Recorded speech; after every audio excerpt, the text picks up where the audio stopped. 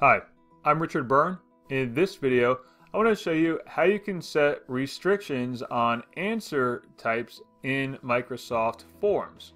So to do this, let's take a look at the sample form I have on the screen here, and my question for my students is simply, how many minutes did you spend reading a book today? Now I want to make sure that my students enter numbers as digits and not as words. So if a student has read for 25 minutes that day, I want them just to put in 25 as a digit, not the word 25.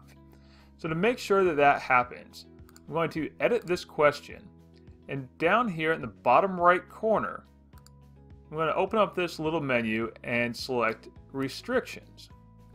Now I have the option here for number, and I can say a number greater than, or a number greater than or equal to, or less than or equal to. I'm going to leave it simply as a number. And now when students see this form, and I'll share it here, let's take a look at the student view of this form.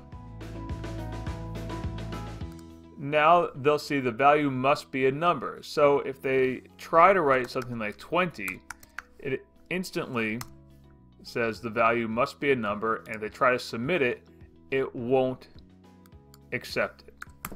They type in 20, now they're able to respond.